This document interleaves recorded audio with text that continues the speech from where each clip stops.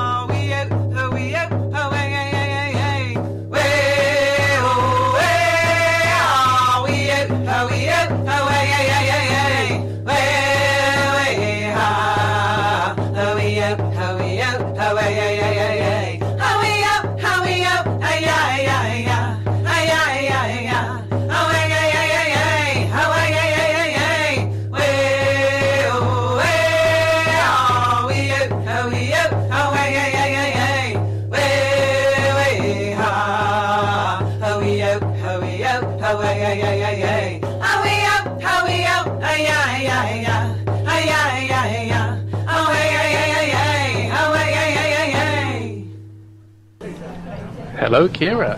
Hi. Can you hear me? I can hear you. How's the sound? The sound is good. You don't have to do video with me because we're just going to do sound. I've picked, as I've said to the listeners, I've picked the spot with the most background noise possible tonight. That's really good. Good choice. Because it's super cold. Usually I do the show from my truck because I live in the woods and we don't have good internet out there. So I get on the road and I do the shows somewhere safe and warm besides my woods. So thanks for joining me tonight. No problem. I haven't told them anything about you, so I'm going to let you define you to the audience. Oh, wow. Yeah. How do you define something so complex in such a way that it's simple and easy to understand? So my name's James. I live in Birmingham, UK. I am 37 and I am a practitioner of a healing technique called the Havening techniques, which I'd love to share with your listeners. Oh yeah, please. I am of a spiritual kind of personality. I like to investigate spiritual matters. I like to look at sacred sites, ancient civilizations, and visit the places like Stonehenge, Karnak, which is not far from here in France, in Brittany, and kind of get in touch with those ancient civilizations and what they were all about. I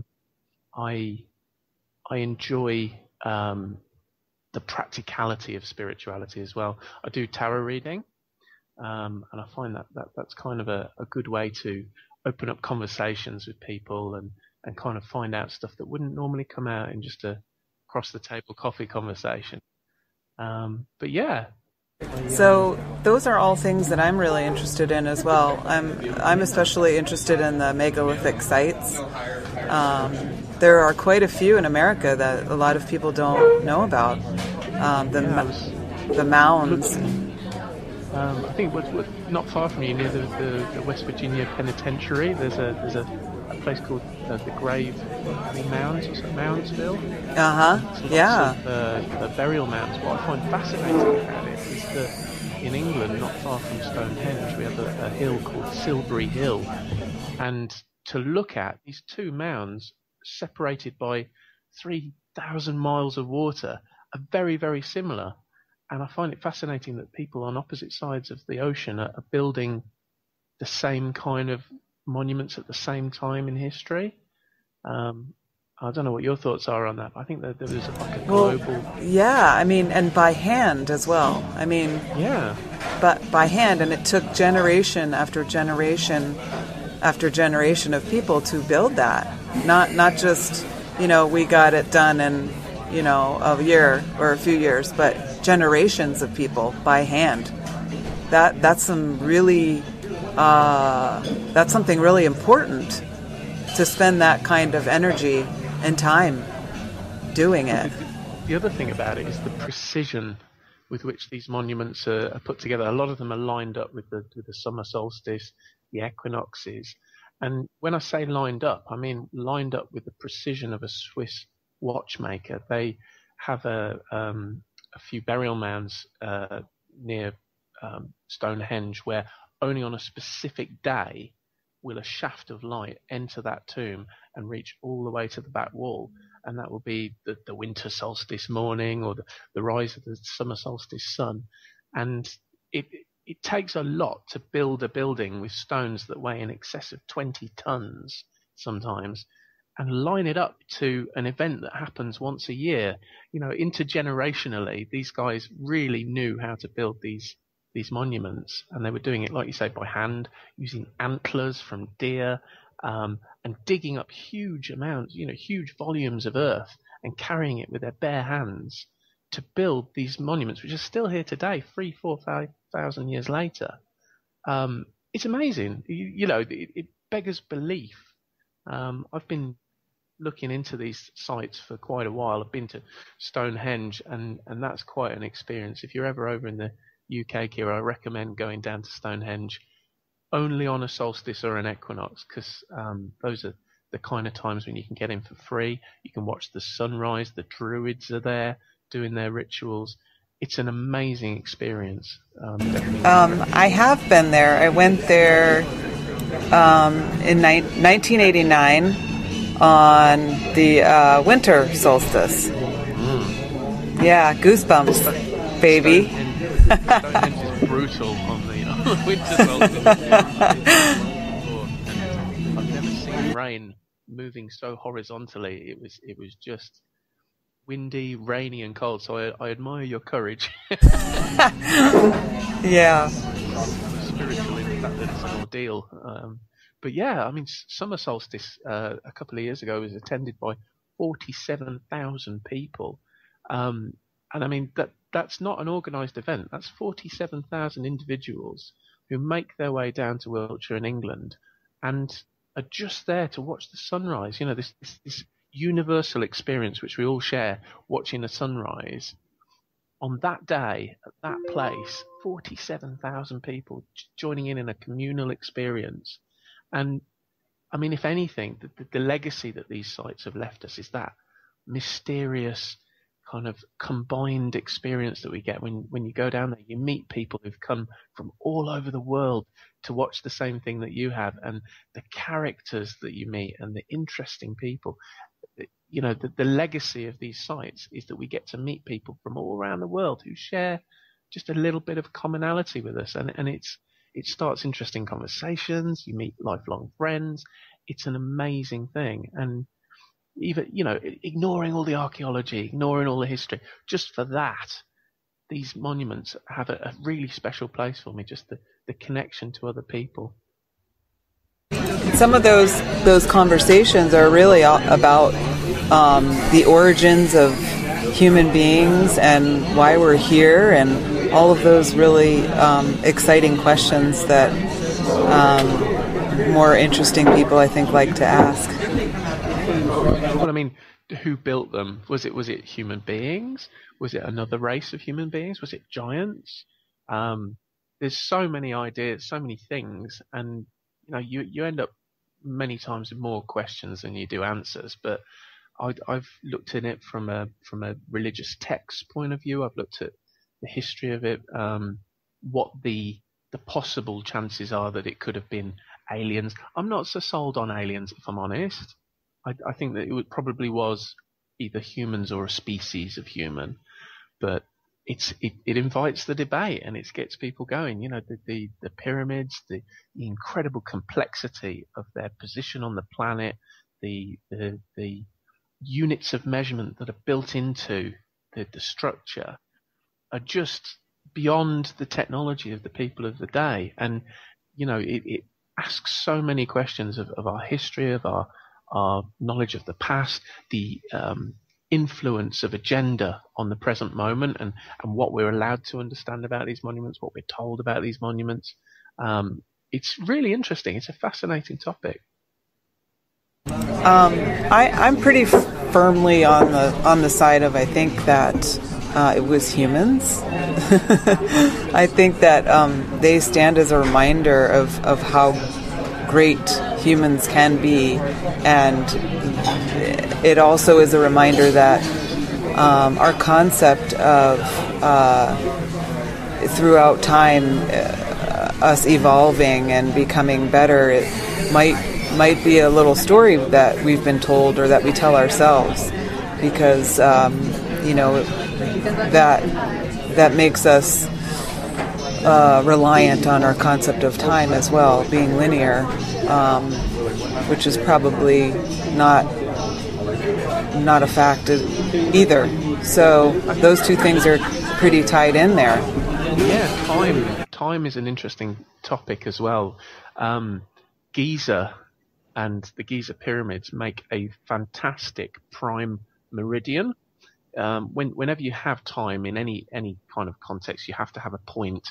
Like currently we use Greenwich. So the Egyptians were using Giza, and specifically the Great Pyramid, as their prime meridian. It's on a point which covers the most landmass in each direction. It was perfectly lined up north and south, and it was their kind of time prime meridian.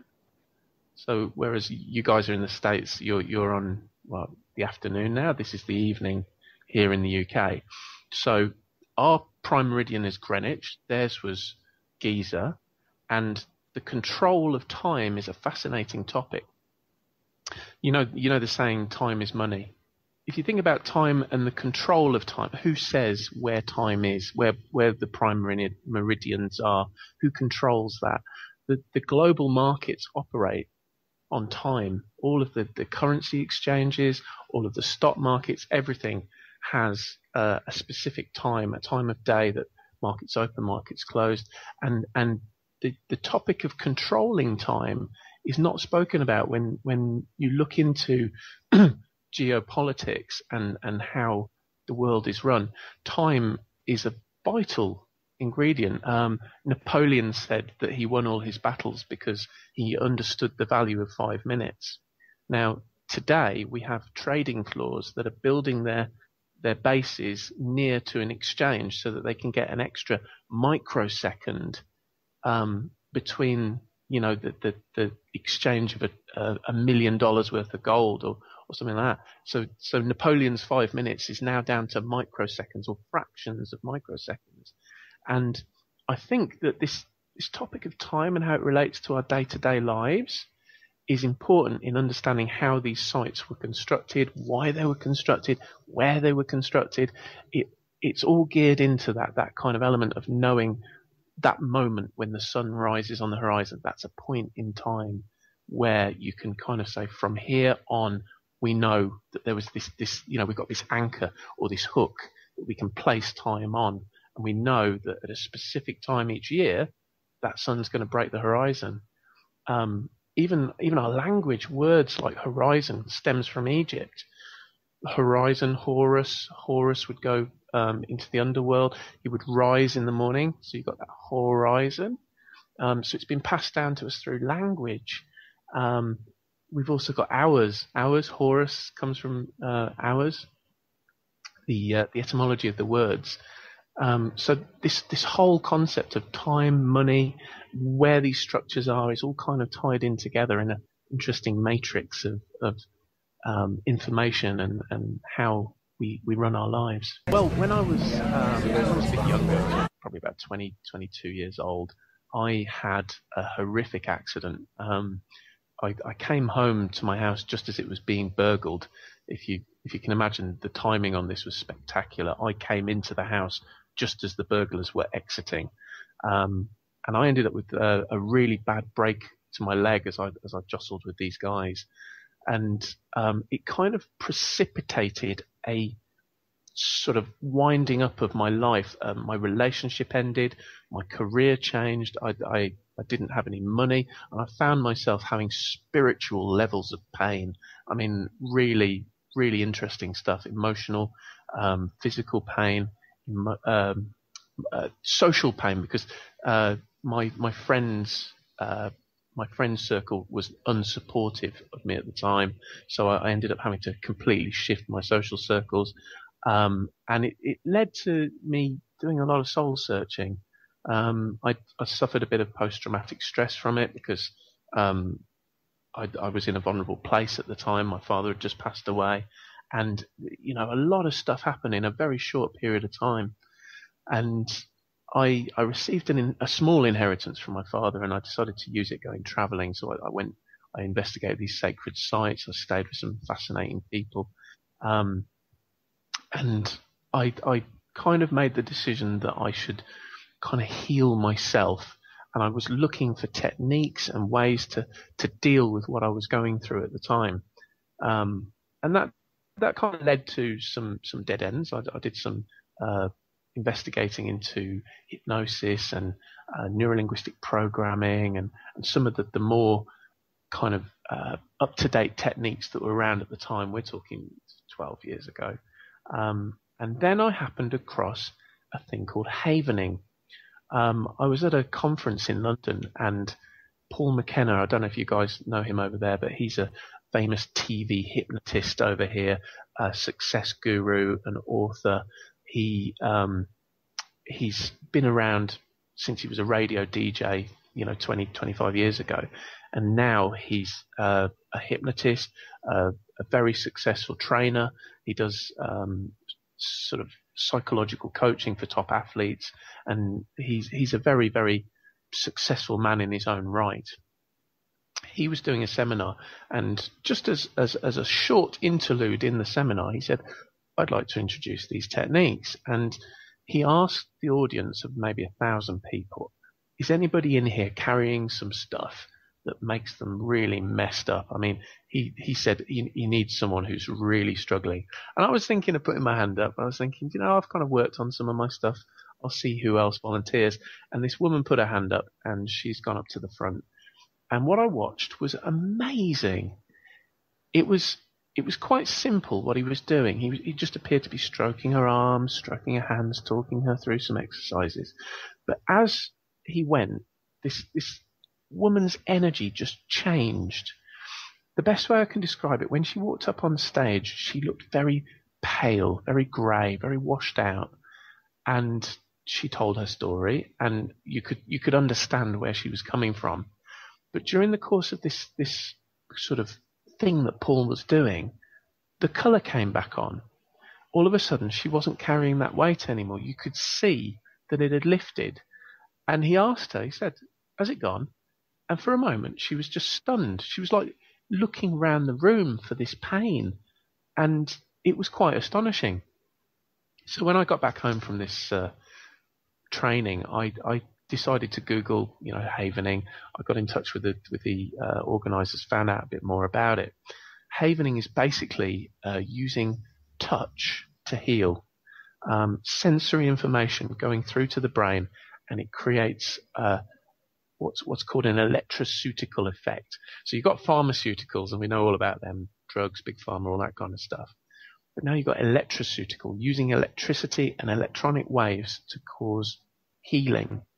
So rather than talk therapies, which involve long drawn out sessions where you talk to the person and you try and change how they think about events in their life, this uses the modality of touch to cause a biological change in the human, in their brain on a cellular level.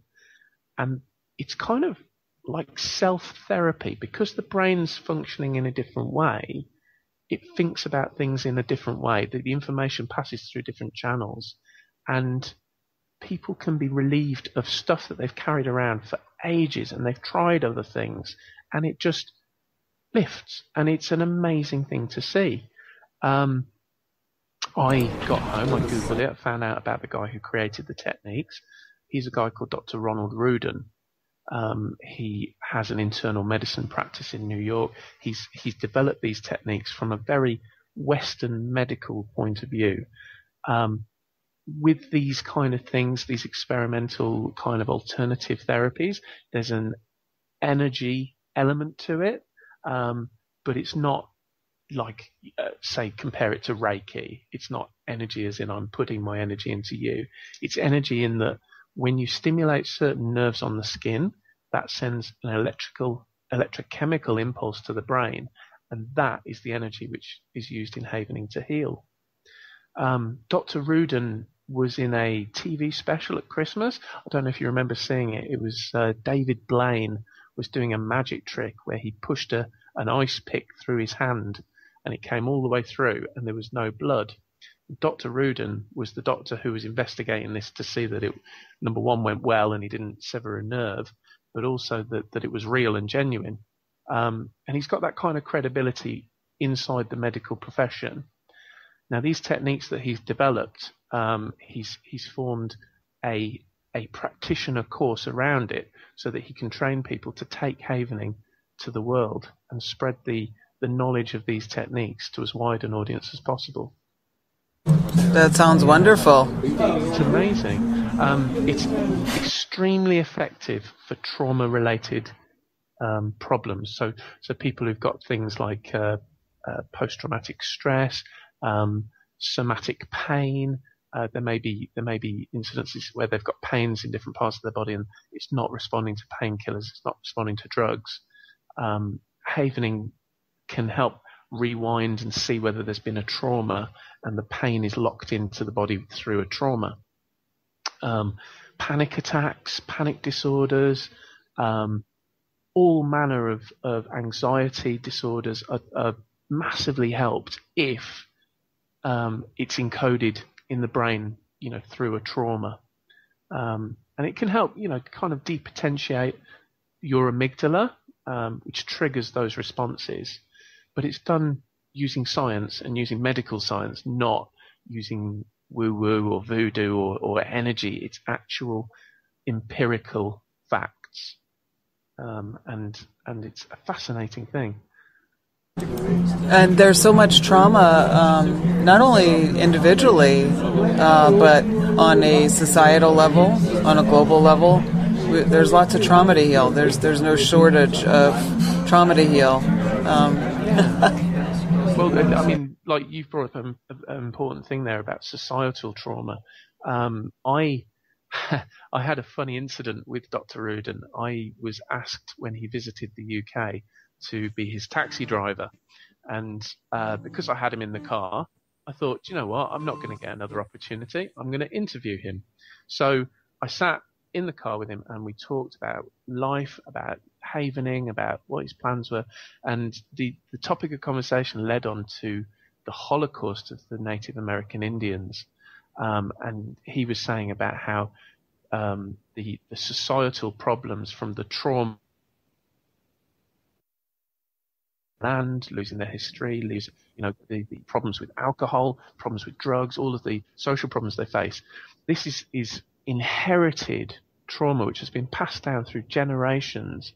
And he was saying that he wanted to find a way of applying Havening to a whole society to try and deconstruct that trauma and allow them to move on in a much more positive way, which doesn't have these holdbacks from the history. Yeah, and there's also the ripple of that trauma, and that ripples through not only the group that's traumatized, like American Indians in America, but for everybody else. Consciousness is universal, isn't it? Yeah. I think that there's no bit of this planet that can be suffering trauma where it's not felt somewhere by someone else. So I'm keenly aware of the situation in Gaza. I'm keenly aware of the situation in Syria. I can feel almost, if I kind of think about the global context, I can almost feel the trauma, the historical trauma of the Native American Indians. There was 300 million people killed. That's a mind-boggling number. An insane number of people, as the history played out in it, it's not mentioned in the media. It's not spoken about openly by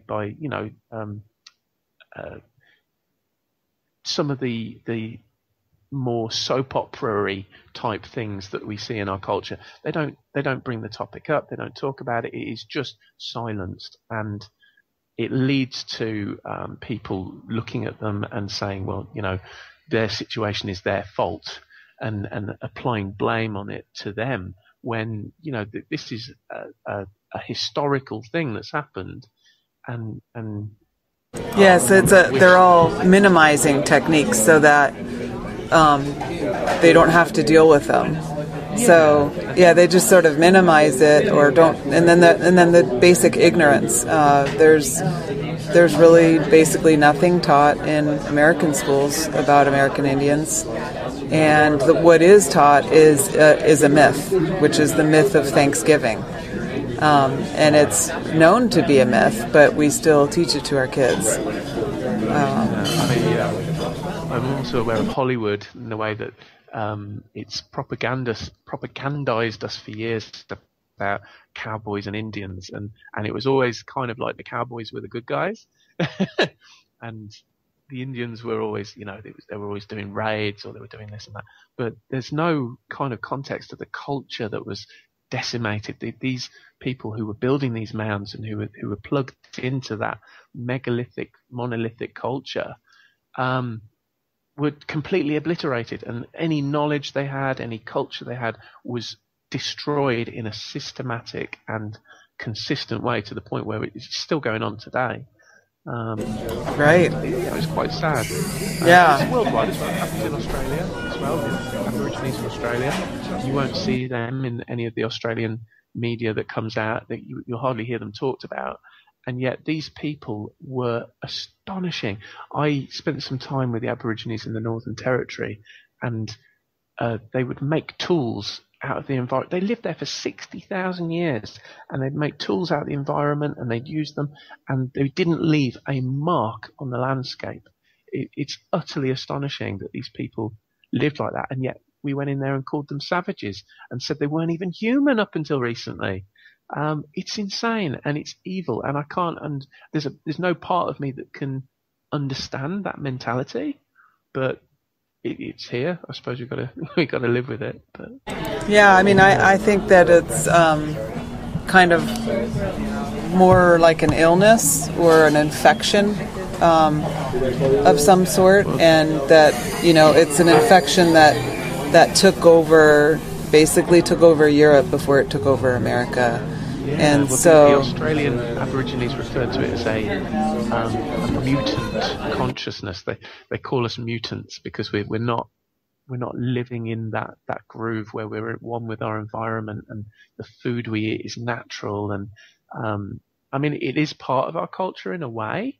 When they say God made man from the earth, he wasn't lying. The earth around you feeds the vegetables which you eat.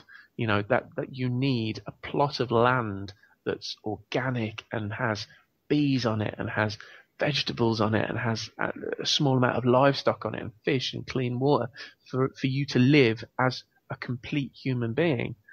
But they've replaced that with you need money and you need pharmaceuticals and you need pills and vitamins and tablets, and it's a much smaller version of the truth that we've been sold than what's actually true about us. I think we are capable of so much more, especially some of the things that I've seen with regards to the neuroscience with havening. I've been studying what the brain can do, the neural plasticity that's in there. We are fascinating beings if we're allowed to live how we're supposed to. Here's an interesting thing. The tips of your fingers wrinkle when you put them in water. They prune, and a lot of people think, well, it's because we're in warm water or cold water or whatever, but your fingers prune because your brain tells them to prune. It's a signal from your brain to improve your grip and sensitivity of your fingers underwater. What kind of a creature are we that we can change the shape of our skin to suit our environment in moments?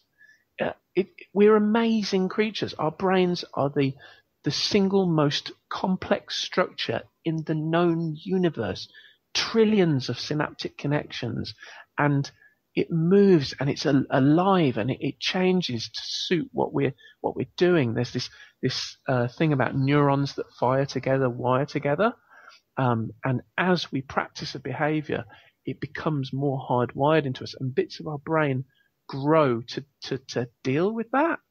So, for example, in London we've got black cabs, and black cabs will drive round, and they've got to do a test called the knowledge.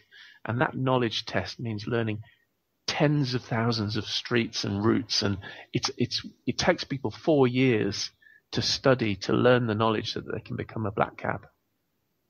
Now, they've done studies on black cabs' brains, the driver's brains before doing the knowledge and after the knowledge, and they've shown that the brain actually grows as they're learning the knowledge, as they're forming all these new memories and new routes and new pathways in their mind. Their brains are actually growing to deal with this extra information. And this is a concept that doesn't just apply to routes, it can apply to our behavior. There are studies on people who've lost their sight, where they've put on a backpack, and on the inside layer of the backpack, the bit that's up against your back, there's almost a dot matrix screen of pins. And this backpack would have a camera on it. And as the person walked around, this camera would use this dot matrix screen against the back to project a very simple image onto the back of the person wearing the backpack. And after a short period of time, the bits of your brain that deal with vision learn that the pressing into your back of these pins relates to the environment. And the person wearing the backpack can see, based on the touches on their skin from this backpack, your brain will learn to deal with your environment as it goes. You know, it's an incredibly powerful machine.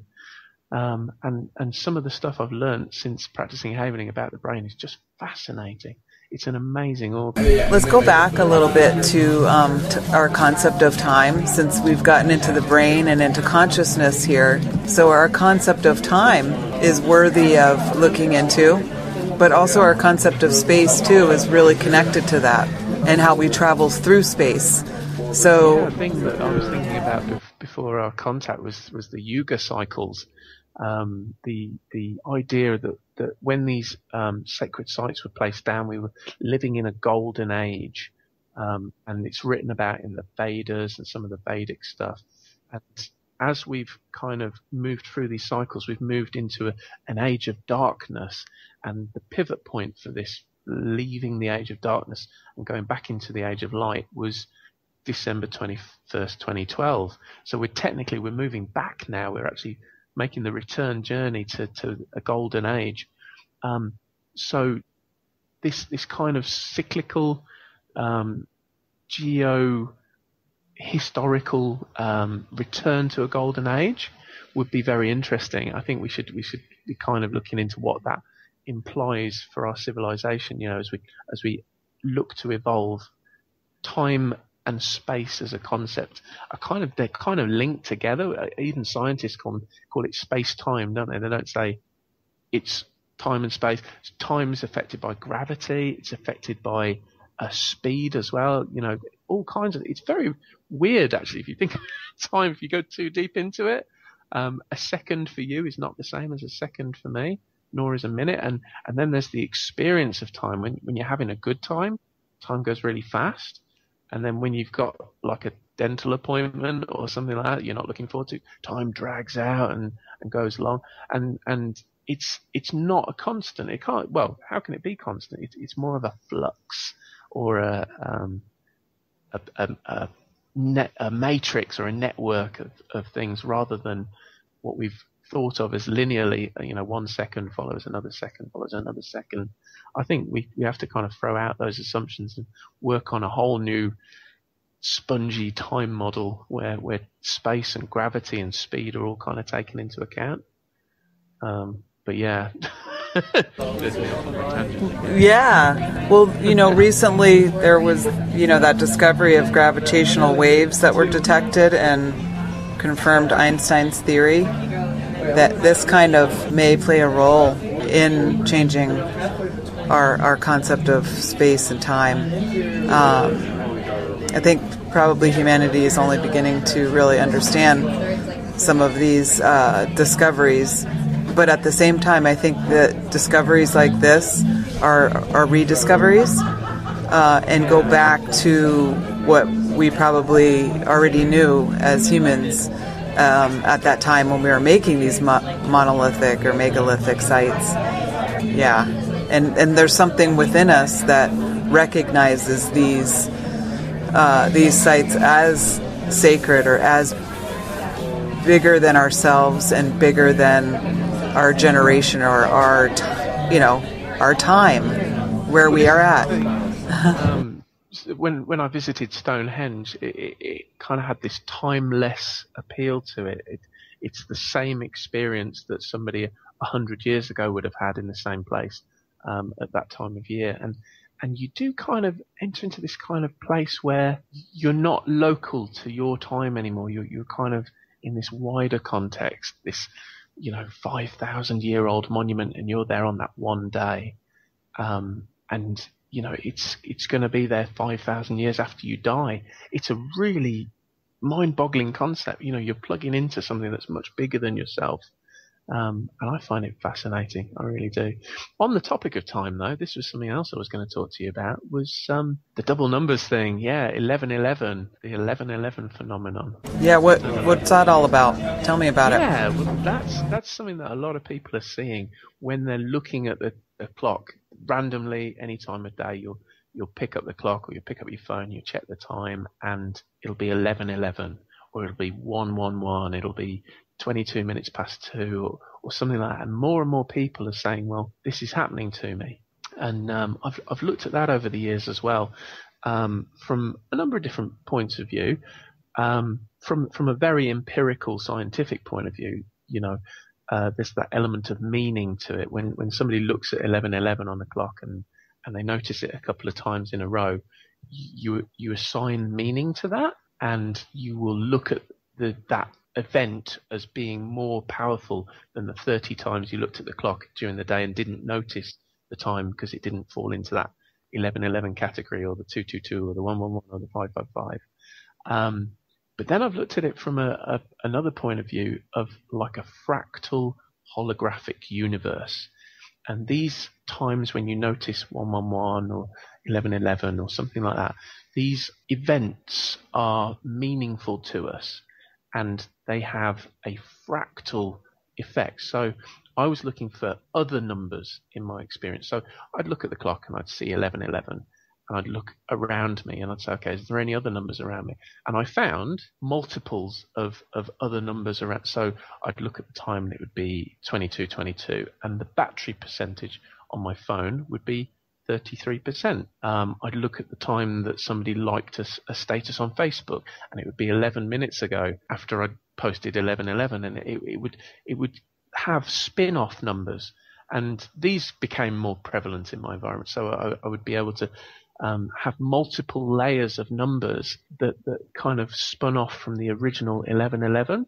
And so I told a few people, and then they started experiencing this as well. And I find it fascinating. I'm not 100% sure why it happens, but I think that our numbers that surround us have meaning. There's numerology. There's kind of layers of depth you can get into when analysing these numbers and seeing their prevalence. There's so many links with 11/11 to 9/11 to the events of September 11th. It was Flight 11 that flew into the towers. The towers themselves look like an 11. Depending on how deep you go, there are spin-off numbers after spin-off numbers after spin-off number. I think September the 11th is the 111th day before the end of the year. There's the deeper you go, the more you will find, and that's like a fractal. As you go deeper in, the more detail is formed, and I think that these numbers are significant in that way. It's a hint at this fractal function or fractal structure that the universe has, this self-similar mathematical depth that we only scratch the surface of most times. And that our brains are programmed to recognize patterns and particularly, fractal patterns as well. I mean, that's how the universe unfolds. That's the secret to creation. So why wouldn't we notice it? But it is an interesting question to sit with, how, these synchronicities in our lives, if it's that we pay attention to it, that makes it significant, or or is it that we're paying attention to it that the sync becomes more syncy? I got into a really annoying game with a friend of mine where we would race each other to text the other person the time. So if it was, say, 11:11, I would win this game by texting my friend at 11:11. And if I got there first, I would win. If he got there first, he would win. And this increased exponentially the amount of these numbers that I saw, because I got a kind of payoff for noticing them. And I think it kind of fed a part of me to kind of see these. But what was weird was that it would start to be too present, if that makes any sense. I'd walk into a room and there'd be a clock there, and it would say 1 minute past 1, and I'd be like, oh look, there's that number again. But there was no kind of, it was almost like the universe was playing a trick on me. It was doing it just because I'd started to notice it. It was like, I'm going to do this every day now. I'm going to run your life by these numbers. And I would open some post, and I'd find in there that the phone number for whoever it was contacting me was all 11s. The price of certain things, I'd go in and pay with a note, and I'd get £1.11 change. And it became really quite like do you know the film Number 23 with Jim Carrey? It's almost like it aggressively follows him, and it becomes a bit dark almost, that these numbers are chasing it. And that concept that a number, just a thing that we've invented to quantify stuff, can almost have a personality or a presence. And that I discovered very quickly, that these numbers, if you follow them or if you play with them, they'll play back, and that's weird.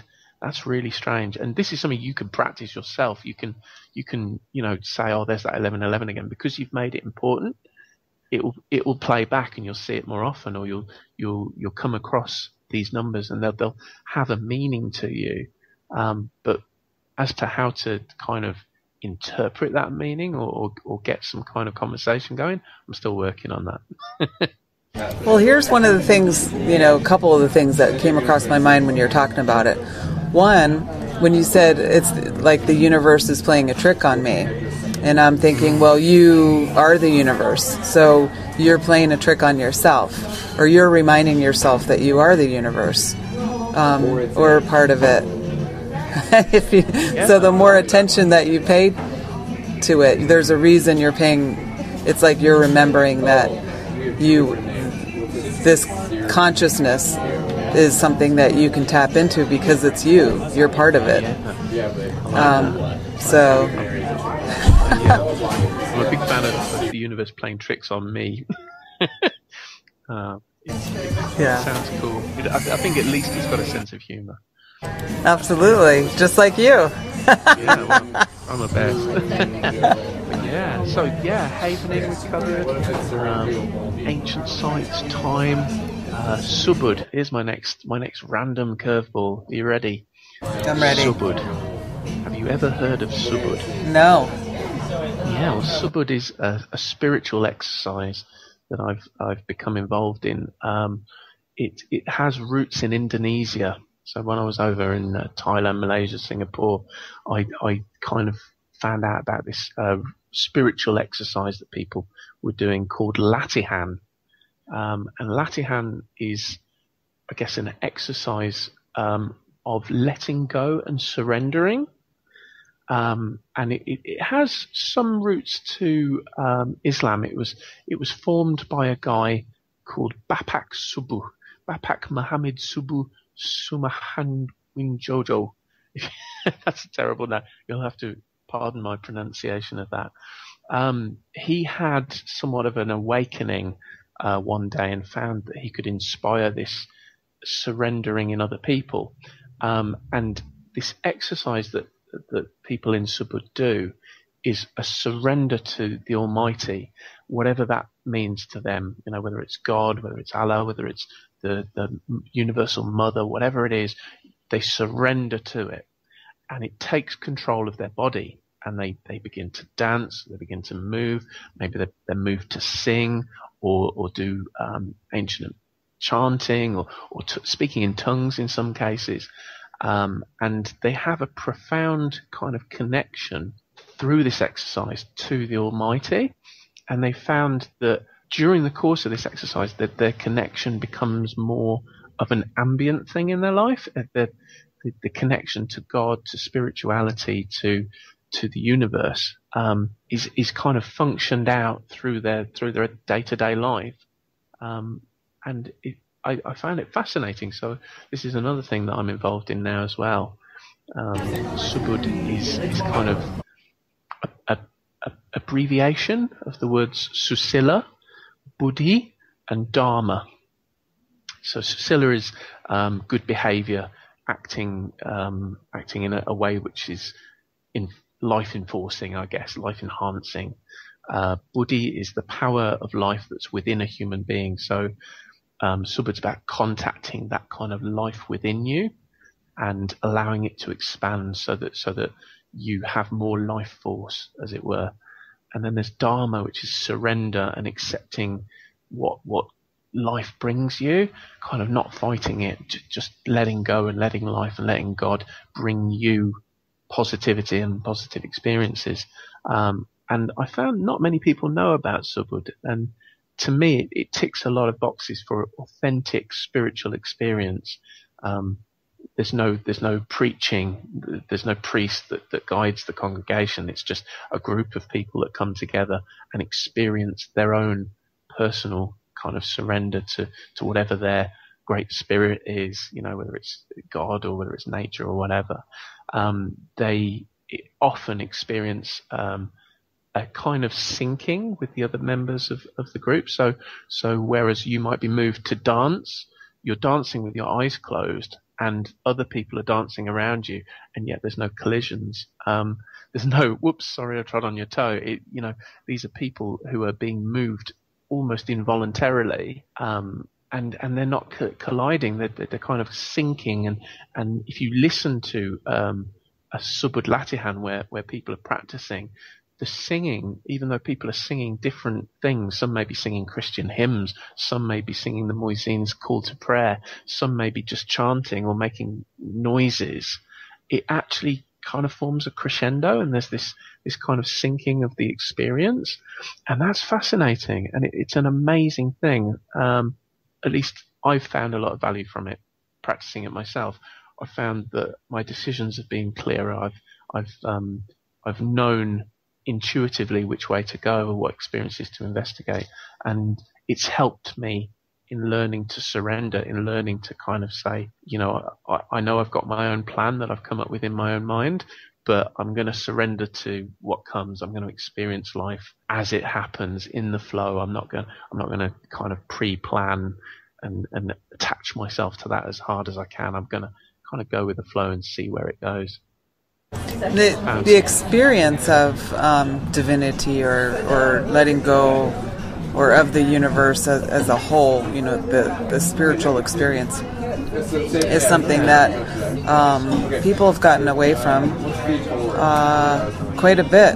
That the only concepts of divinity are in the brain, so they're not in the experience.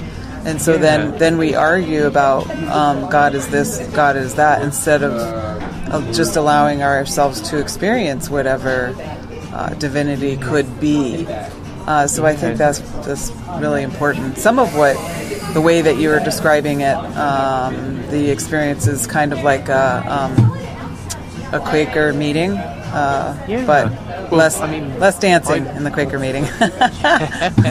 I live in a place in Birmingham that's very near to the Cadbury's factory, and Cadbury's is a chocolate manufacturer here in the UK. I would imagine they sell chocolates in America as well, and they were a Quaker family, so there's lots of Quaker meeting houses around here, And I went to one of these and chatted to the guys there, and I was asking, do you actually still quake? Do you shake? Is there any kind of physical experience that comes with this? But nowadays they just kind of sit in silence, and I guess that's how they do it this day. But yeah, Quakers used to quake.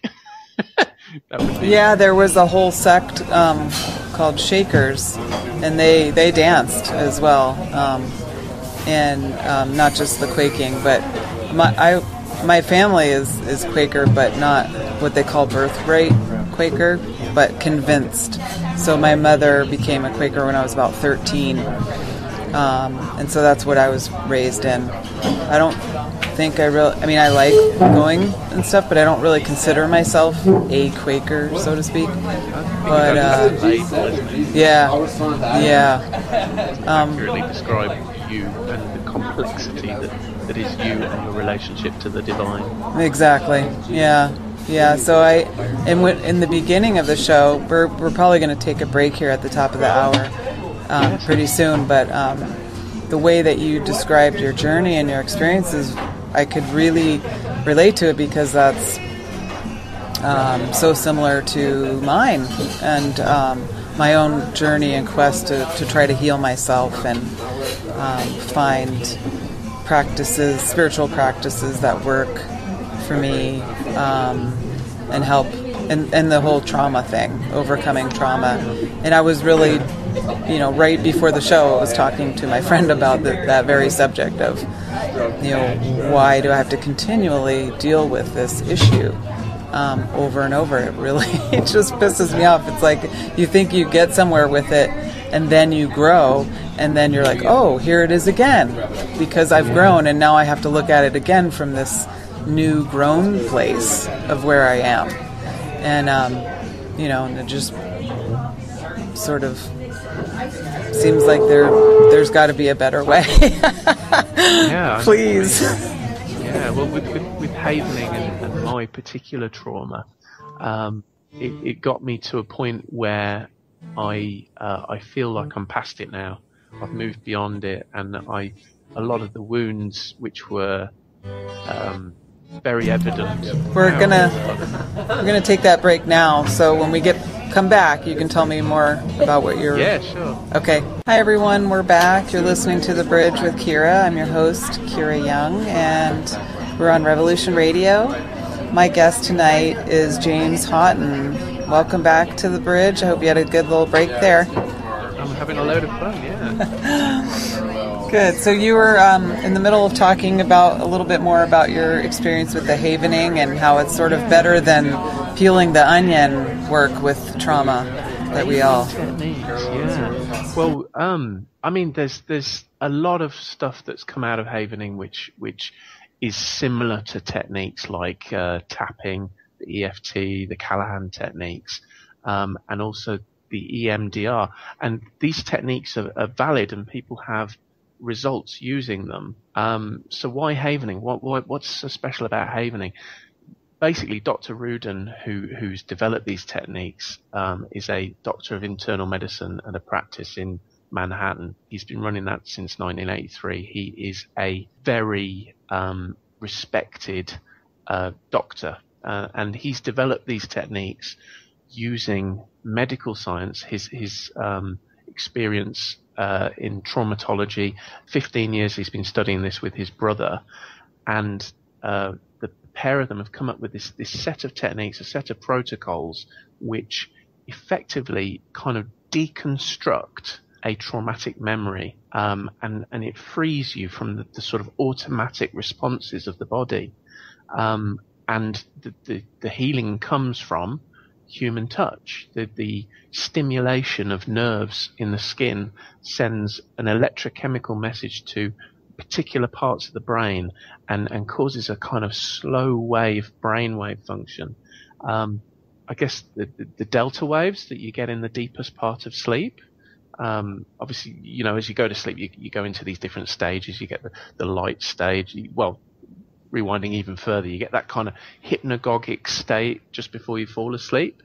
Then you get, the start of sleep, the onset of sleep. You get REM sleep, we have the dreams and when your eyes are moving. And then you've got this sort of N3 stage where delta waves are very prevalent in the brain and you are completely dead to the world. You know, have you ever tried to wake somebody up? We've had to slap them in the face and they're just not going to wake up. That's when you get these delta waves, and it's the most restorative part of sleep when you're in that delta wave brain state. That's when your body really starts to heal and restore itself. And if you're deprived of this stage of sleep, it becomes very apparent. You start to look like you're breaking down. You get bags under your eyes. You start to hear noises that aren't there. And after a very short time, just 2-3 days of not experiencing delta waves, you start to really suffer psychologically, and it can be similar to the onset of a psychotic episode. So what havening looks to do is to create these delta waves and use them in a very specific way to depotentiate the cells in the brain. It differs from things like hypnosis and neurolinguistic programming in that those modalities look to change the software of your thoughts. You know, they look to change how you think about things, the experiential elements of those thoughts, you know, how far away they are from you, whether the pictures are big or bright. Those changes are meant to have a positive effect. When you're doing havening, you're actually changing the chemistry of your brain. You're actually taking the synaptic connections and changing the chemistry between the synapses in your brain. And this has an effect of a therapeutic effect that's bottom up. So you're actually changing how your brain processes information as opposed to changing the information. And as a healing modality, I've seen stuff happen so quickly, people blasting through things that would have taken months, you know, in just minutes. Phobias, for example. I've seen a convincing phobia cure using havening in less than 10 minutes. And this is without any kind of exposure. This is without any kind of, you know, bringing in of the thing that they're phobic of and slowly bringing them closer to it. None of that. Just talking about it, doing the havening techniques, and then the phobia's vanished. And even though it's still experimental and some of these stories are anecdotal, I can promise you, if you bring me someone with a phobia, 10 minutes later, they're going, I can't understand where it's gone. And these techniques are so powerful, but there's some challenges I foresee for them in the future. First of all, there's the touch element. That's always a minefield when you're talking about a client-therapist relationship. Touch is generally seen as forbidden when dealing with the institutions that deal with traumatology. Clients being touched by the therapist is a bit of a no-no. Which I think is part of the problem. I do think that's part of the problem. I understand where it comes from, but I think it's part of the illness and part of the trauma, which is, you know, we all need that. So we have to stop being afraid of that. I think it's an institutional bias against touch. The other challenges havening faces is, I mean, every state in America under the 10th Amendment has the ability to make its own laws regarding psychological treatments and experimental therapies and you know, these kind of alternative modalities. And some of the laws across the country are limiting in what you can say about your technique or how you advertise yourself, and this could be a barrier to spreading the technique to people who need it. It's quite an astonishing thing, and it will change the lives of many people if there's a way of getting it out to people, rolling it out, that doesn't acknowledge the nature of what it is. It's a touch therapy which changes the brain, and that then causes the therapeutic effect. The brain is a clever thing, and if left to do its job properly, it will self-therapize.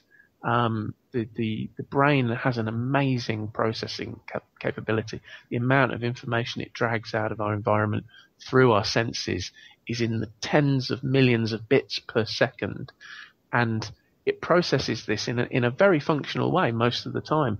Then you have this traumatic experience, and your brain, as part of your survival, changes how it interprets certain bits of information. The path it takes through your senses to your thalamus and to your amygdala in your brain, and how that information is then sent on from there, can be the difference between living a relatively normal life and being constantly haunted by memories of the past, things that have happened, and the physical problems that can kind of drag along or drag up with it. One way to get it out there would be to teach it to nurses, because nurses have to touch the patients. Yeah. Well, Dr. Rudin is approaching mostly people who are already involved in therapy in some way. So he is looking to kind of spread it through practitioners who are already practicing and giving it to them as a tool, extra to what they've got as well. So they may have, they may be an EMDR practitioner, they may be a TFT, EFT practitioner, and then giving them this as well as the tools they've already got. So he's trying to kind of get it out through an established channel, as it were. But he's also, he's looking to spread it to countries. Recently he was approached by a charity to do work in Haiti, because obviously there's massive trauma there, massive trauma from an environmental catastrophe and earthquakes, and this has totally disrupted the normal functioning of already an impoverished area. So it was already vulnerable before the earthquakes happened, before these families were torn apart by the natural disasters. And he's been approached by charities to get Haveners over there to teach the existing framework of nurses and doctors how to do havening so that they can treat the trauma aspect of what's been going on. So he's a very intelligent man, and he's looking to do this. What sold it to me is his way of looking to do this for the benefit of mankind. He is giving it to the world and saying, look, this technique that I've developed with my brother is an incredible step forward in treating things like trauma-related illness very, very quickly with minimal suffering to the patient. I think in EMDR, I'm not an EMDR practitioner, correct me if I'm wrong, in EMDR you do have to kind of dig up some of the trauma, some of the details of the trauma and kind of work through them. With havening, you can kind of work content free with havening. You don't have to talk about any of it if you don't want to. It's really kind of got a lot to offer as a technique. You can just work on the emotion rather than some of the detail. Some people who've been molested or have family members that have abused them, they don't want to talk about this. It might be uncomfortable or embarrassing. And they don't have to. As part of the havening techniques, you can actually treat these things without digging it up and post-morteming it and going through the details. It's very, very rapid and can treat things in people that are difficult using other modalities. There's a huge connection between addiction and trauma and abuse, and really we're finding that that's the main cause, really, of addiction. So I see the potential for treating addiction is really high with this modality, as you've described it. Yeah, Dr. Rudin's first book was The Craving Brain, and he did a lot of discussion into what neurobiological factors there are in addictive behaviours, and I think you're right. I mean, thinking about the Aborigines, as we previously discussed, alcohol is a big problem in those communities, and is way more dangerous than some of the other drugs that we could talk about. But I think in terms of treating a whole group of people, havening is elegant and straightforward, and it's only a matter of time before it's accepted by the mainstream. Because I've seen amazing things that you just cannot compete with. I know it's anecdotal at the moment, and it's like, oh, I did this for this person, I did that for that person, but I personally know more than 3 people who've turned around from the point of suicide using these techniques, and it literally lifts it from you. So an analogy that I use is that you've been carrying around your baggage for years and years and years, and then someone's come along and said, you can put that down now.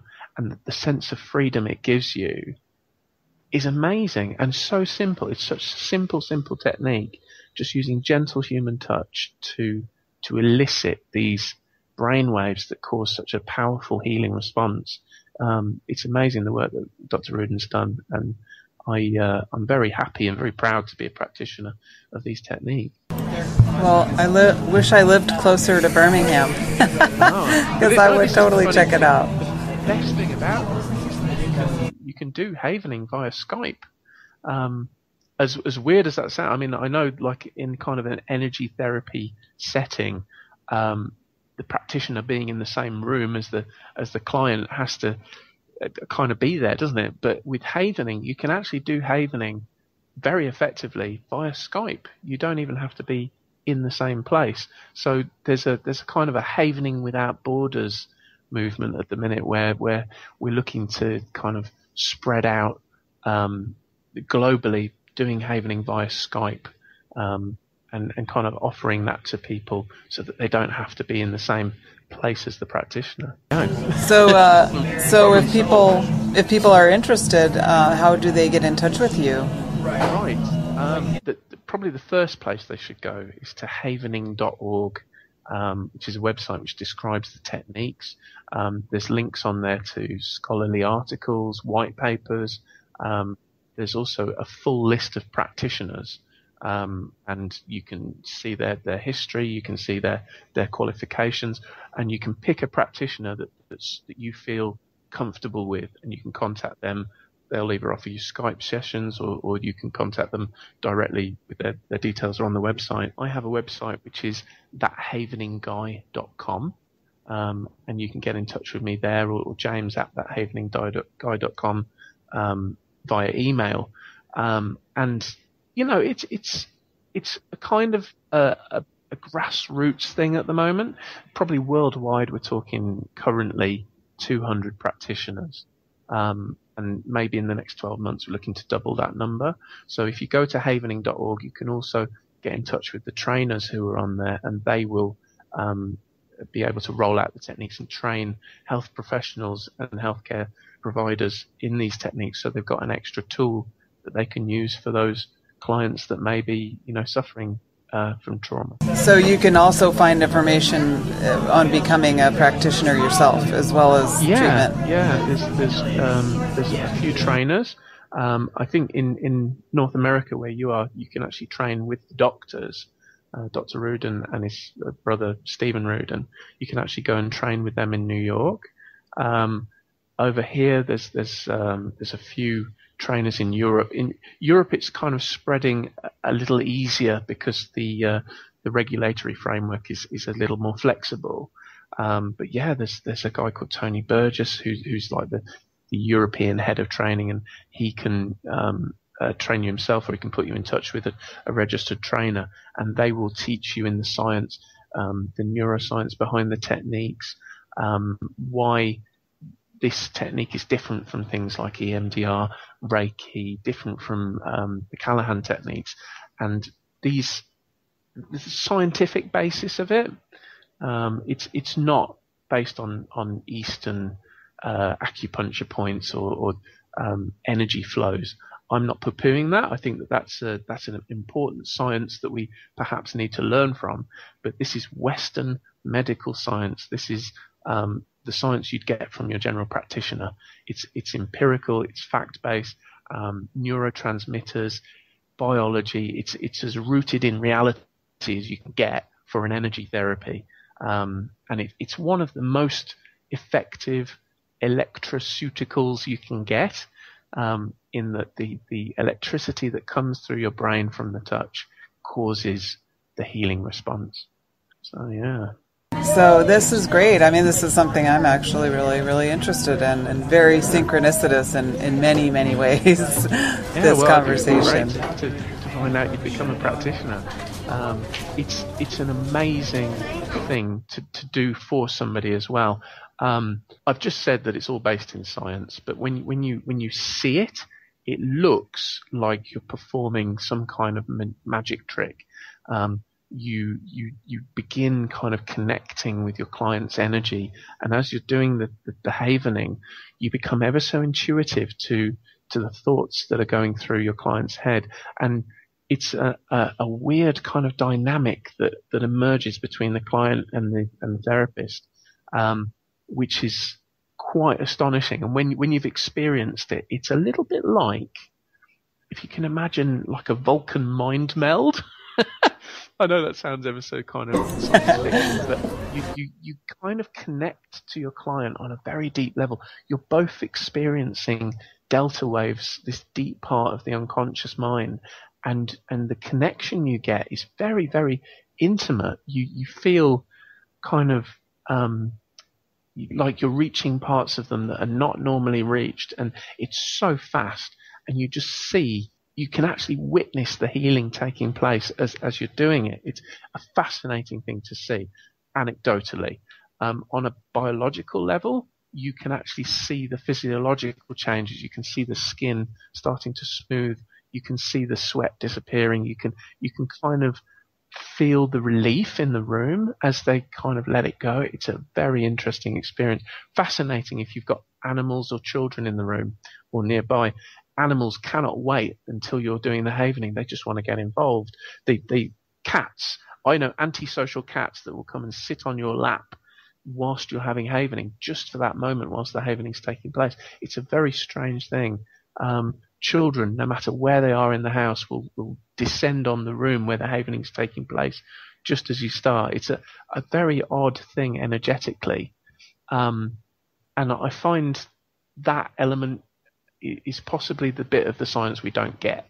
But as regards to the effects of the actual havening touch, Dr. Rudin's done the maths on that. He knows down to the individual neurons what is happening in the brain as you're doing the havening touch, and it's fascinating, the science of it. I think we'd all be hard pressed to find somebody who hasn't experienced some sort of trauma, but for some,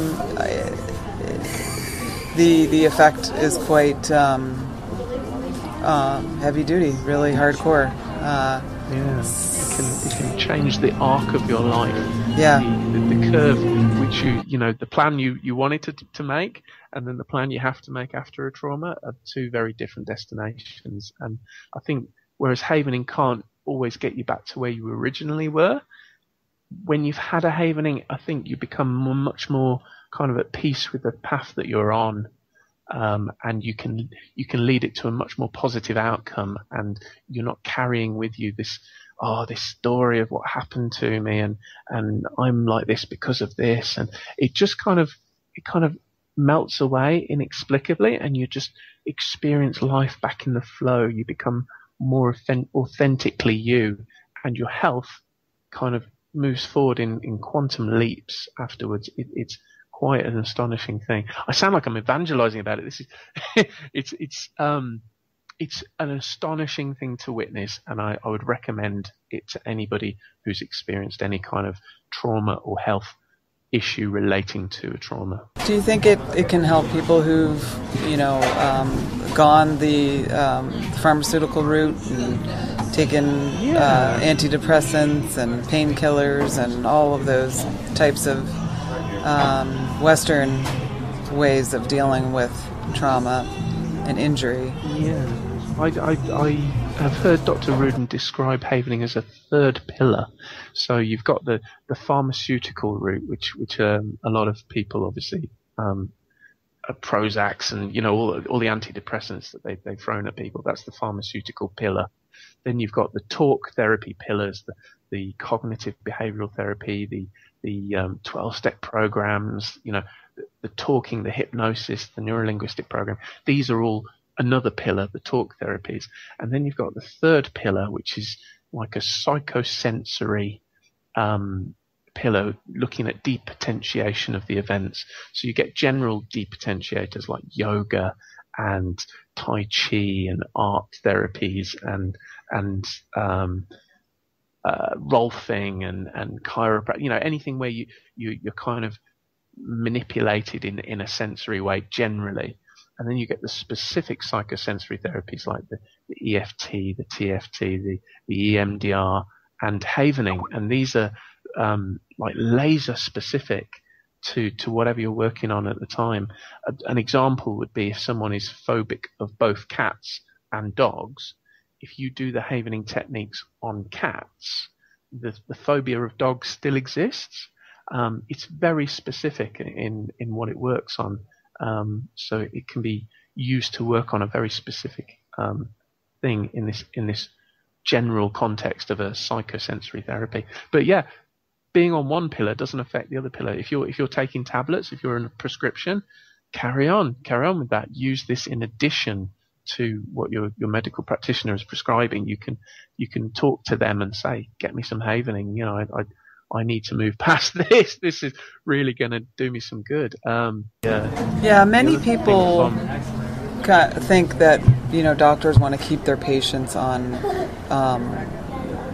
drugs, and maybe some do, but I don't think they all do. I think all of them want to see good outcomes. Most of them want to see good outcomes, but I think that they're limited in what their modality can do.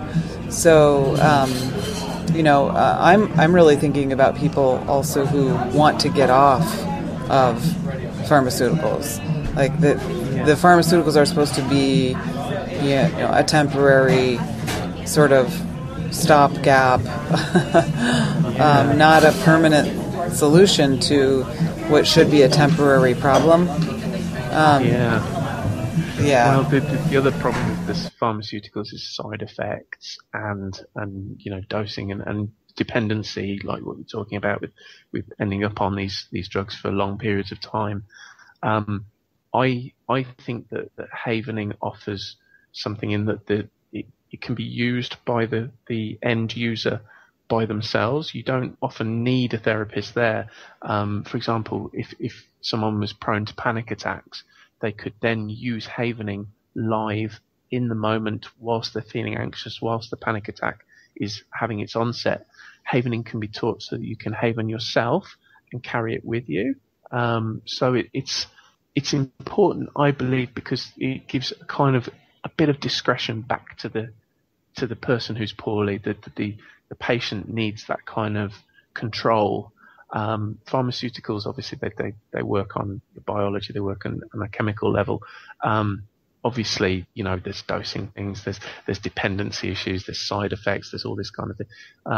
I think that to ignore a technique which offers so much promise as havening would be a very, very, I don't know, unethical move for a conscientious practitioner.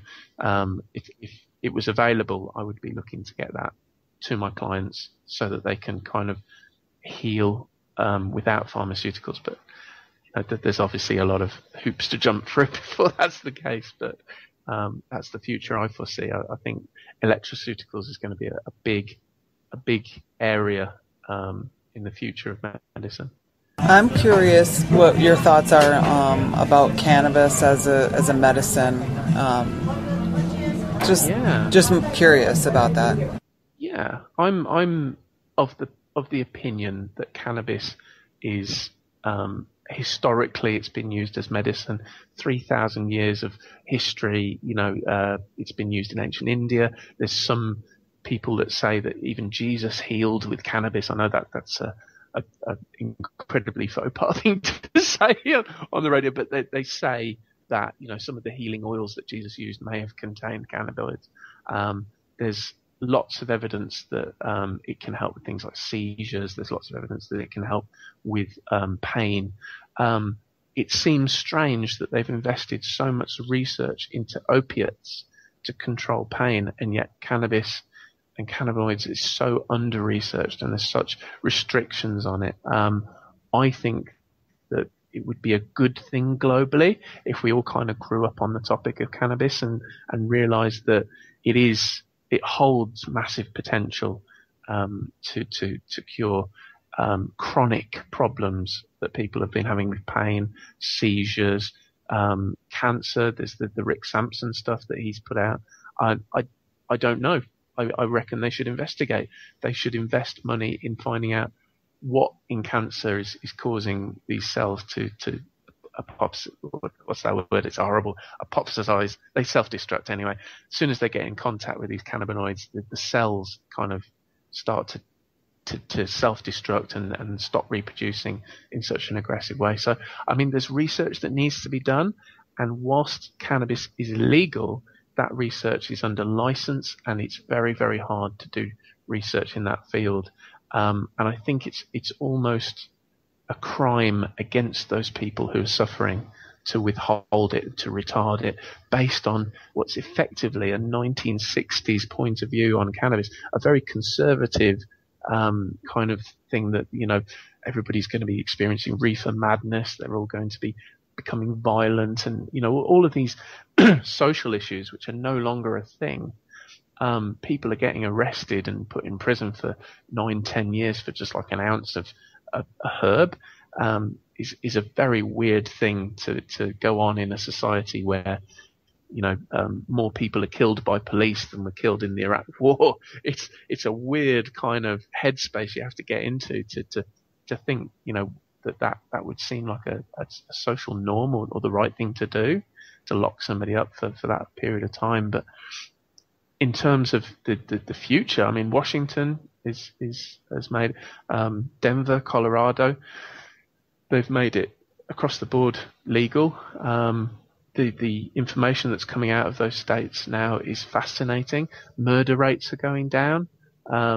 So does that mean that legalizing cannabis reduces the murder rate, or does it mean that prohibiting it increases the murder rate? I don't know. And opioid deaths are going down tremendously, like huge. That's big too. And if we really look at the numbers, people are dying from pharmaceuticals. They're not dying from illegal drugs, and nobody's ever died from cannabis ever in the history of humans. So, it's about the truth, and it's about control. It's about money. It's about mistaking pathology for leadership. And the fact remains that the ideas of what social realities go along with cannabis or cultural issues, those are really sort of Hollywood versions of reality anyway. The reality is that probably a lot more people than you could possibly realize consume cannabis, because and that's the other thing. When there's huge amounts of people consuming it but doing it in secret, there's no way to accurately tell what percentage of people suffer from some of the negatives that we told, like the cannabis psychosis, which is always bandied around by people, and some of the social problems that the excessive cannabis use cause. But I think nowadays, especially with the internet and especially with Facebook and the ability to share information very, very fast, I think that it's only going to be a matter of time before the establishment have to face the facts that this incredible opportunity exists to examine some of the healing properties that cannabis offers. I myself think that it should be legalized across the board. I don't think that having cannabis illegal serves any purpose. Well, it serves the establishment quite a bit. Well, it's really funny. If you were arrested in the United Kingdom with a small amount of cannabis, you're taken to a court, and on the wall in the court is a seal of a unicorn and a lion, and they're engaged in this weird kind of battle across a crown. And it's exactly the same seal that's available on the outside of some cigarette packets here for tobacco and some alcoholic products. So it's a little bit like the stamp of the business that you're going to be prosecuted for having a small amount of herbs or plant matter on you is then going to be met with this litigious criminal law firm that are actually growing fields and fields of tobacco that are killing people at a massive rate and brewing up all kinds of intoxicating liquors, and the symbol that you come into court and face is stamped on the bottle and it's stamped on the cigarettes. It's a weird kind of dichotomy we live in. We're taken to prison for the stuff that's good for us, and they say, yeah, have as many cigarettes as you want. It's corporate murder of hundreds of thousands of people on a yearly basis. And if you multiply it out worldwide, millions of people died from tobacco and alcohol. And then if you add in pharmaceuticals as well, the numbers go astronomical.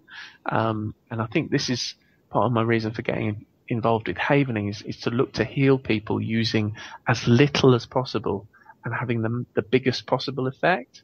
I think that's really why I got into it in the first place, is to offer somebody something that will cause them the biggest effect for them with the least possible input, and chance of it going wrong or any kind of problems. Back in the 90s and early 2000s, when I was living in the Bay Area, San Francisco Bay Area, cannabis was legal there for medical use and purposes. And one of the things that they started in San Francisco was called harm reduction. It was for really hardcore alcoholics who, were having problems with their liver, and if they didn't, stop, they were going to die type of situations. And offered a space where alcoholics could come and smoke cannabis instead of drinking in a social environment, like a pool table, maybe like some coffee, stuff like that, where they're still getting the social and community that they need, and also maybe taking a load off and relaxing a little, and I saw that save lives. So, now that I'm here on the East Coast where it's illegal, I'm watching people, die of stage 4 liver failure instead. And knowing what could help them and, just waiting for Congress. Yeah. I think the problem that they face is that then what do they say to all the people that they've put in prison for it before? That they're worried that it's going to cause some kind of... You're free now. Yeah. We fucked up. Yeah, we'll take it all back. We messed up. Yeah. Yeah, but even that would be better than carrying on the charade and keeping it going. Right. And the can down the road for the next legislator. I'm not taking the fall on this one. I'm moving it to the next guy. The other side is that the prison system in this country is a for-profit system, which is utterly insane. Utterly insane. It means that we put people in prison for money, not to keep society safe, because we're living in a culture where you get more time for marijuana than raping a baby. That's not civilization. That's bullshit. Yes, I agree wholeheartedly. I think that the law establishment needs to kind of get over this kind of attitude of we're the law, so we're right. They kind of need to look at it from a much more kind of evolved and mature point of view. For example, with the way that the New York police handled the thing with Eric Garner and the I Can't Breathe and Black Lives Matter was very confrontational, very we're right, you're wrong, you need to follow our lead, you need to go by the plays that we put down.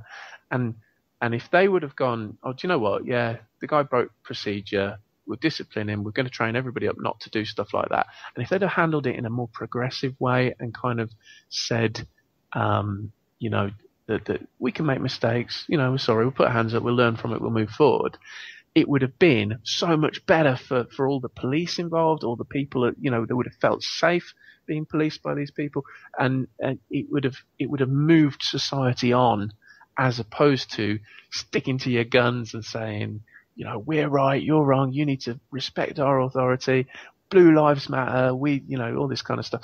And it's true, blue lives do matter, but engaging in this conflict and creating this division is not helping blue lives. It's making their lives more difficult.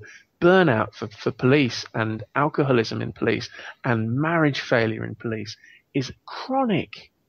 With you guys over there, it's the constant stimulation for 8 hours a day of a police officer is forbidding him relaxing and recuperating and healing.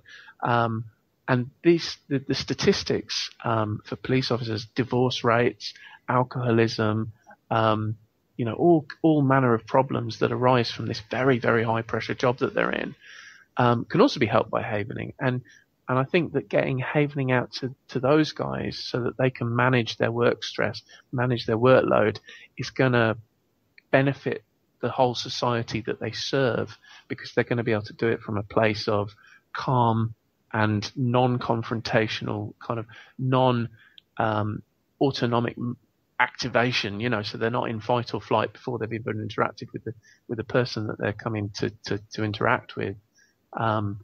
And the whole system of a prison industrial complex is insane.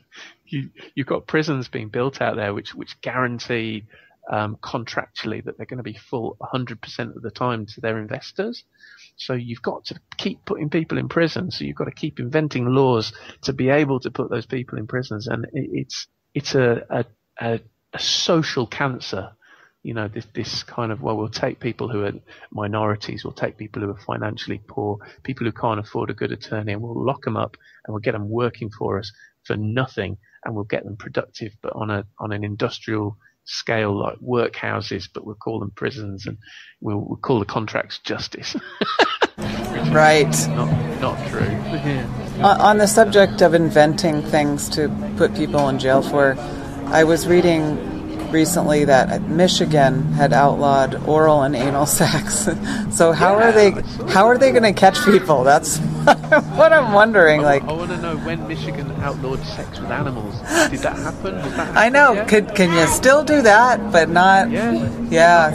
Or anal sex. Mm-hmm. I mean, really, what group in society is going to be most affected by a ban on oral and anal sex? That's really hard to figure out. I don't know. Well, yeah. Is there a section of society we wish to criminalise there?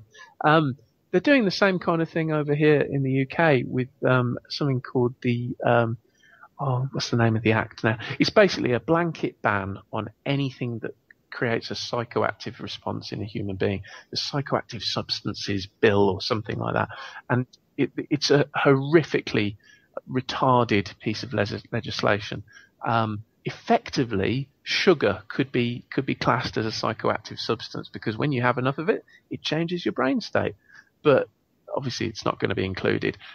Poppers, which is obviously used by members of the gay community, they're going to be made illegal. So now criminalising a whole group of gay people. People who just want to go out and have a good time, people who want to wind down with cannabis or whatever. All these people are going to be extra criminalised by this bill. And I think that lawmakers need to kind of look at that about themselves. Why do we need to stop people engaging in anal sex in their own private rooms? What benefit is that to society? It's not debauchery. It's not causing anybody any problem, unless you spend a lot of time thinking about it, like these legislators do. I find it unbelievable that as a society we accept the word of the bigot, we accept the legislature that puts in these retarded laws. And I think it's incumbent on all of us to kind of pay attention to these people. And if they get to the point where they're writing laws which are bad for the society, we should say, no, you're not doing that. And over here we've got petitions and petitioning system, but they'll even ignore that. Recently in the UK, we had a petition to legalise cannabis across the board, legalise cannabis. The person who started the petition went into the economics of cannabis. Something like a billion extra pounds for the exchequer would be generated in taxes and saved in policing costs and prison costs. And we have a system over here in the UK of austerity where we're tightening our belts because we've got to pay the bills. So here's a piece of legislation that can be easily affected. We're debating it at the moment with the psychoactive substances. Make cannabis legal, regulate it, license it, tax it, and there's an extra $1 billion in the bank for you. And they wouldn't even debate it properly. Over 2,500,000 people signed that petition, and the government just went, "No, we're not going to pay any attention to that. That's not something we're willing to discuss." And that's not really a democracy, is it? When 250,000 people say we feel passionate about this issue, will you please look at it? And they turn around and flat say, "No, we're not doing it." Yeah. So I mean, is democracy is not a thing. It's an ideal. It's not an actual thing that exists in the world today, anywhere. So we also fool ourselves in that way, that we think that we're a democracy, so therefore we have a right to tell other people how to do their democracy, and it's all a big farce. It's all an illusion. So that the illusion that my vote counts, that somehow choosing whatever representative of oligarchy happens to be up there that's most appealing, that somehow gives me some power in this system. But it's really money that gives you power in the system. Yeah, and so this is the thing, isn't it?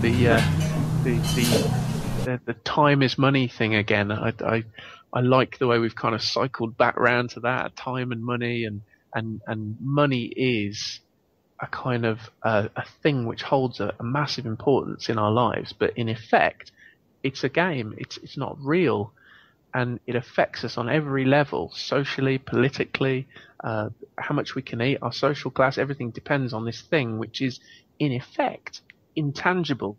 The value of $1 or £1 is dependent on what two people agree its value is. The person who's giving it and the person who's receiving it, and we pin huge amounts of social importance on this thing, which is in effect just a concept. It's just an idea. It's just a means of exchange.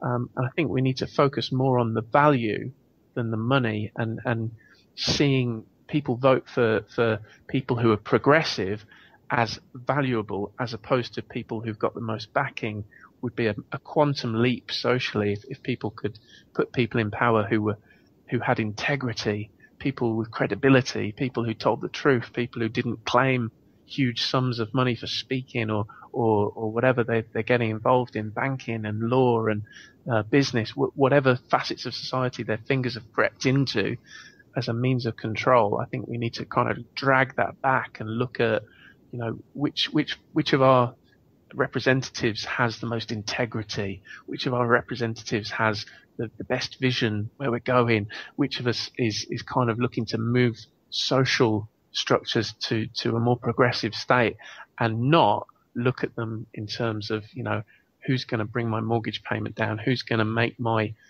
end of year, bottom line better. And as a culture, we need to kind of address that, as opposed to leaving it to our representatives. I think we need to take much more personal responsibility about the energy we're sending out there. Yeah, absolutely. So it is a hard question, though, between, okay, how do we best use the system that we have in place now and change it at the same time into something better? I had a dream one day where I managed to completely change the UK government. This was my dream.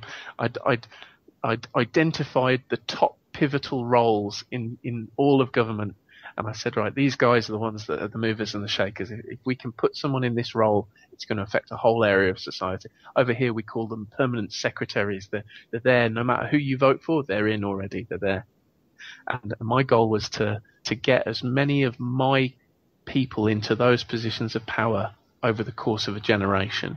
So I'd have like a team of 600 kids, and I'd educate them to the roles that they were going to fill, and then they'd go and they'd take on these roles, and then they would be able to change the entire system overnight because they'd all be ready to go. But unfortunately, it was just a dream, and I woke up to the same same stuff that I went to sleep to, unfortunately. But yeah, It happens. we need to get really creative on them, because that there is almost a malevolent force inside government. In the UK, we have a Conservative government at the minute, and they are really clamping down on public spending, and then they're selling it off to private interests that they are in cahoots with almost. And it's something we're all aware of. Everybody in the UK knows this is going on, but we don't have the ability to stop it. We can protest, we can go on strike, we can do all this kind of stuff. Everybody knows that's the agenda, but we aren't given the political purchase. We aren't given the traction that we need to stop it and prevent it from happening. And I think that the challenge lies in finding the right angle to kind of, so that the least amount of effort causes the best and most effect in that area. Do you think protesting works? Do you think it's something that we should do to affect change? Valid? Yeah. Well, I've been on protests. I've done a bit of activism myself. I think that the numbers are important. It shows, how many people are interested in an issue. I've witnessed how the press deal with protests. I've been at a protest where there was upwards of 5,000 people, and when I read about it when I got home, there was only 300 people there. It was amazing. Like literally 400,000 had vanished. Gone. Yeah, gone. And it's a multifaceted thing. You've got to have media, you've got to have people out there with cameras recording and posting it up online, live feeds and all this kind of stuff. And I think technology is driving that as well. We're looking at emails, which, hundreds of thousands of people are sending emails to their MPs saying, over here in the UK, saying, we want this issue addressed because it's important to us. And groups are forming, interest groups that are more grassroots and not funded by political interests. And that's having an effect over here. But I think we've got a lot further to go, and I think that protesting is evolving, it's changing in its nature. Although it still exists in its current form, there was a massive protest in Berlin the other day against the